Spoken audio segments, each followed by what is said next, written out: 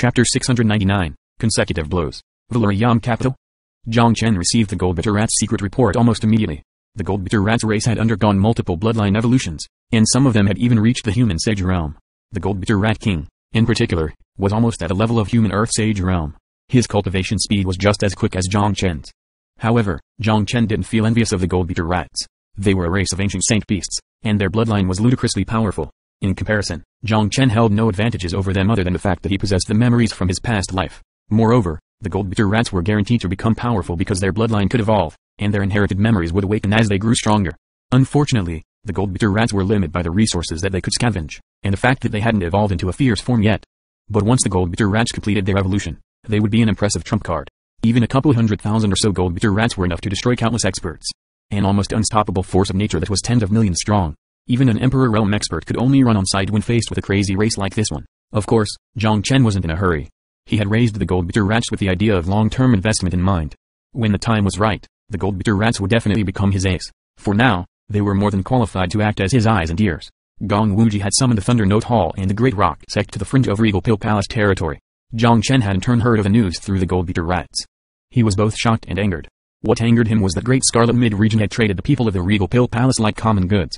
This was obviously slavery. What surprised him more was that he had read a little about Valerium Capital from the book The Annals of Mountains and Rivers. He knew that this mysterious force was very powerful among the upper 8 regions. This was an organization that not even Gong Wuji would dare to provoke. It might be far more difficult to save his people from Valerium Capital than from Great Scarlet Mid-Region. Great Scarlet Mid-Region. Jiang Chen's fists were clenched tightly. Sir Jiang, Valerium Capital is quite far away from here.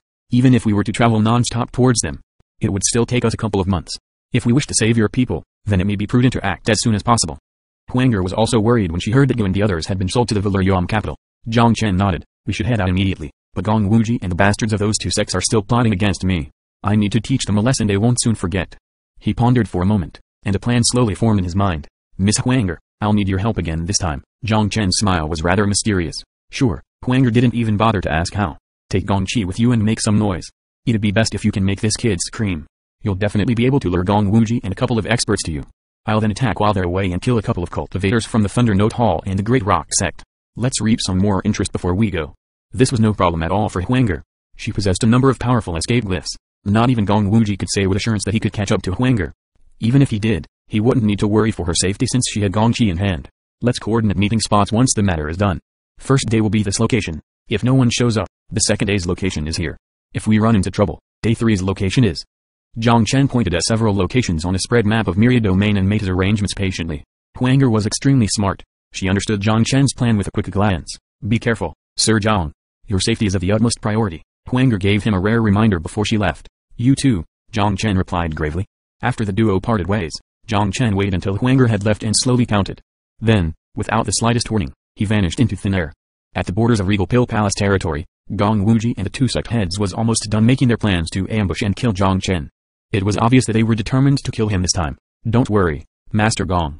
If your drugs work as intended, then we will definitely capture this Jiang Chen. When that happens. Hehe. The Thunder Note Hall sect head laughed sinisterly. Don't underestimate our enemies. My drug is just one part of our plan. If the first plan doesn't work, then we must immediately move on to the backup plan. Both of you must prepare all necessary arrangements by then.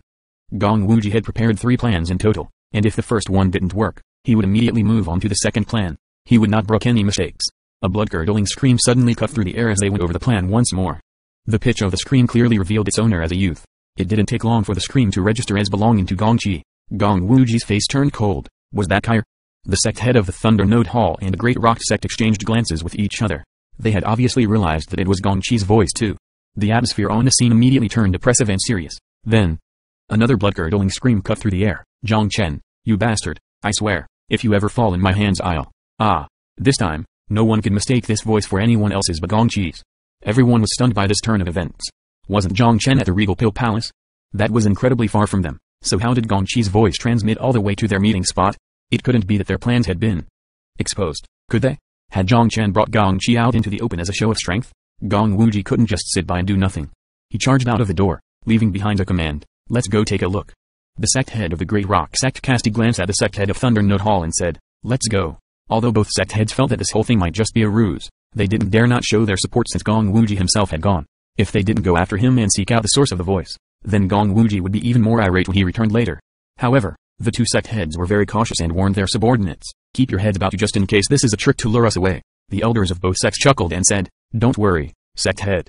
If that kid dares to show his face here, we'll make sure that he never returns." The elites of both sects had all been gathered at this place. Considering how numerous their experts were, they weren't afraid of just one Jiang Chen. In their view, the reason Jiang Chen had even managed to capture Gongqi was because he'd relied on dirty tricks and sneak attacks. They thought that Jiang Chen would have to be insane to attack their elite team head-on. Unless he was suicidal. Although that was what the elders told their respective sect heads, they didn't dare to neglect their defenses either.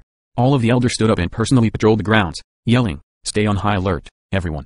If that Jiang Chen is stupid enough to charge into this place, then it'll be the perfect opportunity for us to score some merits. I'm only afraid that he wouldn't come. It'll be perfect if he shows up. We can capture him ourselves." No way. There's no way he has the guts to show his face around here. Yeah, that kid ambushed senior brother Ding Rong and captured young Master Gong only because he was using a couple of dirty tricks. But how powerful could he possibly be in true face-to-face combat? There were plenty of people who didn't see Jiang Chen as their equal or superior. Although Jiang Chen was a fourth-rank sect disciple just like them, they'd always had this feeling of superiority that a fourth-rank sect in the Great Scarlet Mid-region was far better than a corresponding sect in the Myria domain. Jiang Chen was just a fourth-rank sect genius in the Myria domain. He may have been in the limelight for the past few days, but that certainly didn't put him on their level. Cultivators of both sects were frustrated with the amount of attention he'd been getting recently, and were only too eager to receive an opportunity to teach him a lesson. A sudden burst of laughter rang out in midair as they happily trash-talked. An indifferent voice entered everyone's ears. "Oh? Then, guess what? Here I am." Countless rampaging vines burst out of the ground before the voice's echo had even dispersed. Lotuses started to bloom, and they whipped towards the crowd, maws gaping. "Calm down. Don't panic. Hold your ground. He's just one person. Don't be afraid. Yeah, don't be afraid. He's only one person. What could he do even if he has 3 heads and 6 arms?" Words were comforting in their own right, but the carnage several hundred berserk vines can create is more than enough to make the most persuasive of arguments seem hollow. Some low-realm cultivators even immediately fled from the scene. But there were also plenty of sage realm experts who leaped headlong into battle, unsheathing their blades as they hacked at the vines. 1 slash, 2 slashes. Swords and blades danced everywhere as hundreds of people defended themselves against the vines at the same time. They might not be able to cut down the vines in one cut, but they weren't alone. The successive attacks of both swords and blades hacked apart countless vines. However, the vines themselves were rather flexible. As soon as the cultivators started to feel like they were about to gain the upper hand, all of the vines dived deep back underground. In a blink of an eye, they'd vanished. "Eh? What's going on? Did he leave? Don't fall into his trap. This is a harassment tactic. Yeah, we shouldn't lose our own footing." The unpredictable attack had vanished as quickly as it came. The two sects waited for the next wave to arrive with great suspicion, but it never did show up. It really seemed to just be a harassment tactic. Its only objective was to annoy them. However, a couple of Origin Realm cultivators started to collapse to the ground. Before long, more and more started to fall to their knees, clutching at their chests. "Oh no, poison. I can't move my body at all. Ah, I'm poisoned too." A dozen or so people standing near the edge of the battlefield cried out. A couple of elders hastily yelled orders with ashen faces. "Leave this place now, quickly. Hold your breaths and don't use your consciousness. We must evacuate this place quickly." These elders had come to the realization that this attack wasn't a pro-board harassment at all. It was an absolutely lethal attack under the cover of a diversion. The vines were simply the delivery mechanism for the fatal poison. Chaos once engulfed the scene. The cultivators who showed the first signs of poison were all Origin Realm cultivators, but it didn't take long for Sage Realm experts to begin to show symptoms too. The elites of both sects totaled several thousand people. Within minutes, the number of poisoned people reached 80, and it only looked like it would increase from there. The group quickly evacuated the scene under their elders' commands. Suddenly, a volley of arrows sped through the air, aimed at their flank, approximately 30 arrows. The elders flew up to deflect the arrows away, stopping a large majority from hitting their people. These elders were all Sky Sage Realm cultivators. Some of them were even half-step Emperor Realm. Naturally, these non-lethal arrows were nowhere near powerful enough to be a threat to their defenses. However, they immediately noticed that the arrows were just a trap. As the arrows landed harmlessly in the ground, they each discharged a burst of poison powder into the air. "This is bad. Retreat, retreat. Don't stay in one place, keep moving." Every second they stayed inside the poison cloud meant an increase in casualties. At this moment, every one of them felt a sudden sense of apprehensive fear. They originally thought that the Regal Pill Palace would be easy pickings, with the promise of a fat reward for little effort. But now, gloom and regret were the only emotions that filled their minds.